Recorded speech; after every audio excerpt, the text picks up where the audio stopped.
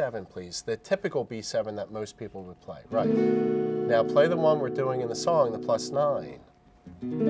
Great. We're taking the pinky from the first string, second position, to the second string, third position, which creates what's called a +9, which is an altered note in the B7 chord. Okay. Now that note, strum that again. It gives it a harsher, aggressive type sound.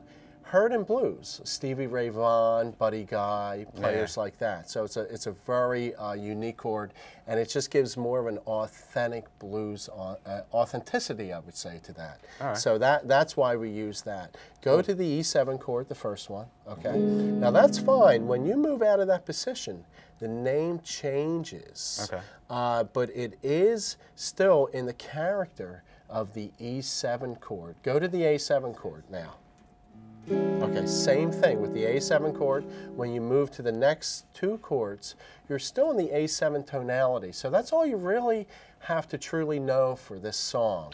So basically, it's really only a few chords with 2 fingers. And did you find it easy to play? Yeah, very much so. Yeah, it was fun though. It sounds great, doesn't it? Yeah, it does. Okay, you did a great job, Nick. Thank you very much. Okay, you're very welcome.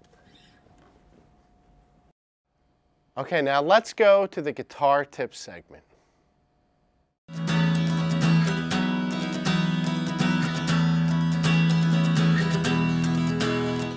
I'm here with Kevin Coyle, resident expert of the guitar.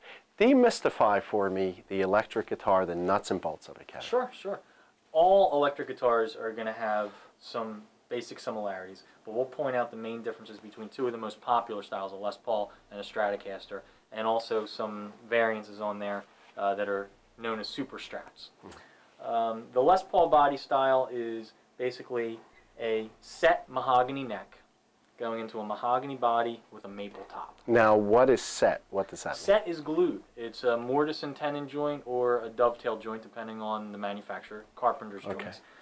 On this body style, it is a bolted-on neck, 4 long screws, a maple neck usually for its strength and rigidity, and the body's made of either ash, alder, poplar, you name it, a softer tone wood. Okay. Now we're getting ahead and of that's a ourselves little bit. Stratocaster Yes, style. correct. Okay. But those are pretty important differences when it comes to the tone of the instruments. And Les Paul is named after the person himself, Absolutely, Les Paul, that is a signature model. who designed the electric guitar. Yeah, he's probably one of the biggest innovators, if not the biggest innovator in the electric guitar.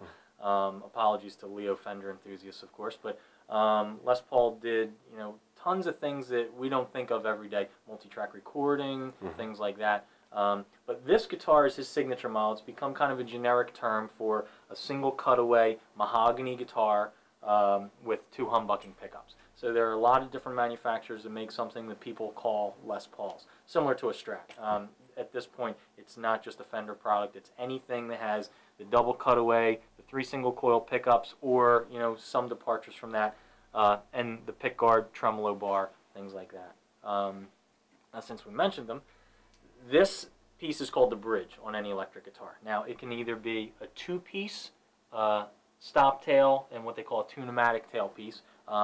Sometimes it's referred to as a hardtail instrument because it doesn't have a movable bridge. Now, this is something that is called a tremolo bar. Its proper name is a vibrato tailpiece. Vibrato changes pitch, tremolo changes volume. However, we all call them tremolo bars, whammy bars, wang bars, you name it. And what it is a movable piece that's anchored with springs on the back. So you can depress the bar and change the pitch. So all you Eddie Van Halen, Jimi Hendrix enthusiasts, that's how you get that sound. That sound. Exactly. Okay.